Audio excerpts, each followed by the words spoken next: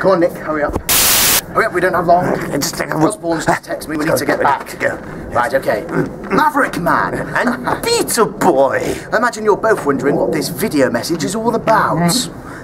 From the Prime Minister and his deputy. Rather odd. Yes. Tell them. Calm down, Nick. There's a good boy. Sorry. The reason there's no villains to fight is because we have made them all redundant. But surely that's a good thing. Wrong. Yes. You see, now we're the only bad guys left in Britain. Yes. And starting with Britain, we're going to take over the world. There's nothing that you or any other superhero can do to stop us. Good boy, Nick. That's right. For we have created the deadliest weapon known to man. A weapon so powerful, it can cut through diamond in an instant, carbon nanofiber in a flash. And as for the ring-fenced NHS, that shit's not ring-fenced anymore.